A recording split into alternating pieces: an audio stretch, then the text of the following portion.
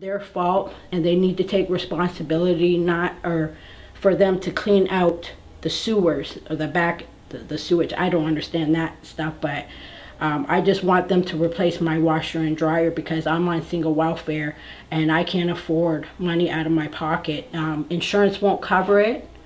You know, I'm in low income housing right now and I only get so much from welfare, and I feel that it's unfair that these people are not taking responsibility for what they need to do to help people out here.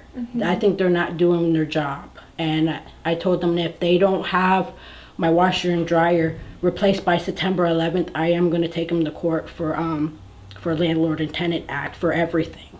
Okay, so how long have you not had power for? 2 days. 2 days, so since the storm? I had to take my all my food that was spoiled, I had to give it to people, like, so it wouldn't get spoiled. And the housing here, they provide food for the people here and stuff like that. They did say that they were gonna replace people's food with food vouchers and stuff, so. Okay, and you had flooding as well? Yeah, it was like past, like the, it was like up to here, probably like. Oh, you're kidding.